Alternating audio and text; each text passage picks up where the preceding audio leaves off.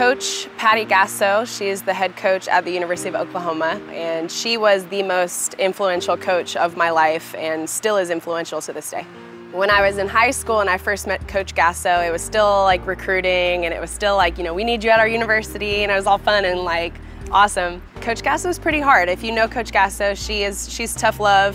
She really knew how to scare you a little bit. So I think once I got past that initial like, whoa, she's hardcore, then we formed that relationship and there was mutual respect there. Coach Gasso really took the time to figure me out as a person, as a woman, and I think that in turn that made her a better coach for me on the field.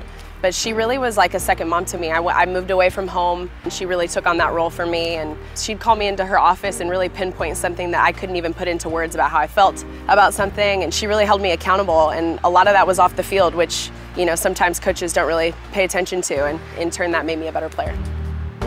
A lot of the ideals and things that I've learned from Coach Gasso in different settings and different situations, I've tried to emulate in my life. She does what she says, and I think that's the best way to teach your players. Nominate your coach today for the 2018 Hometown Hero Award, presented by FloSports and Rocket Mortgage by Quicken Loans.